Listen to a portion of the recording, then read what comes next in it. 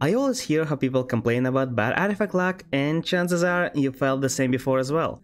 And while it might or might not be the case, have you ever wondered what actually is the average luck? Today I'm gonna show you what you can expect from your artifact farm.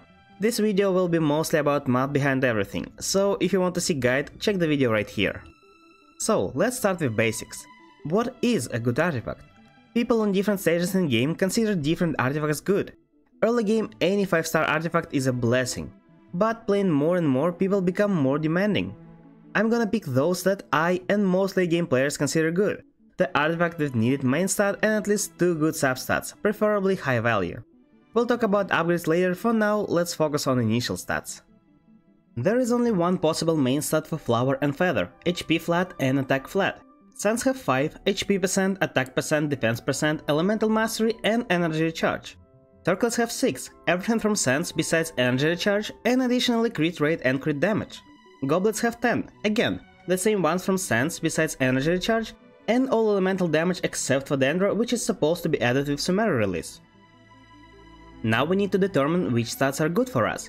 While farming you are usually looking for pieces for one specific character, so in Suns you usually want one of 2 possible substats, attack percent, defense percent or HP percent depending on the character, and elemental mastery or energy recharge depending on character's role. On Circlet you're almost always looking for crit stats, and with Goblets any elemental damage since it's usually offset piece. I assume that you have equal chances to get every piece and every main stat since there is no official data. That brings us to 100% chance to get needed main stat on Flower and Feather, 40% chance on Suns, 33% chance on Circlet and 50% on Goblet. Looking not that bad for now, right? But wait, the real problem is substats. In substats you are usually looking for the same, but keep in mind that substats can be the same as main stat. Here's a list of all possible substats, so let's see. You want one of attack percent, HP percent and defense percent, then elemental mastery if it's on-field DPS or energy recharge if off-field, crit rate and crit damage. Of course, there are exceptions like shielders, on-field DPSs that need their ultimate or who doesn't need elemental mastery, but let's stick to general idea to not get it too complicated. That means you only want 4 out of 9 possible substats, and as I already mentioned before, you want there to be at least 2 of them. There might be 3 or 4 substats a 5-star artifact drops with, but we can treat them the same since 4th substat will appear at +4 anyway. Probability theory is strongly involved here, but I'll try to keep it simple and won't go too deep in calculations. So imagine that we are picking every substat at random without repetition, and each time there are 2 possible outcomes. We got the one we like or the opposite. And there are only 2 outcomes that we don't like. We end up with only 1 good substat or none at all, so let's count probability of that. Getting no good substats is easy, it's 4%. So no worries, getting absolutely no good substats is unlikely. What about only 1 then? It's a bit more complicated since good substat can appear in either 1st, 2nd, 3rd or 4th pick. That's one way of counting that. If you don't understand what these numbers mean, don't worry, look only at percentages. To get the first calculation, we end up with 42% chance to get less than 2 good substats, or 58% to get the opposite. But that's only for Flower and Feather since they have bad stat as main stat. For Suns and Circlet it's 52, and for Goblet it's 55, so let's take 55 as average. Great, chances are still pretty high, so let's start leveling up.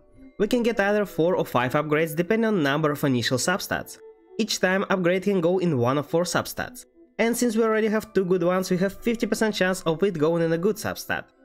Nowadays people mostly care about artifacts with 40 plus stat value, but let's lower it a bit and say 30 is good for us. You can see all possible values here, so let's say average stat value is 6, bringing us to at least 3 good upgrades since we already have 2 substats. There is no reason to show all calculations because they kinda look like this. So the chance of hitting that in 4 upgrades is 31% and 50 in 5. Let's take the average 40. It's a lot higher if you have 3 good substats, but chances of getting 3 needed substats are very slim, so I won't count that. And that's all the random with artifacts we have, so let's multiply all that. Again, I'm assuming that you have equal chances to get any piece.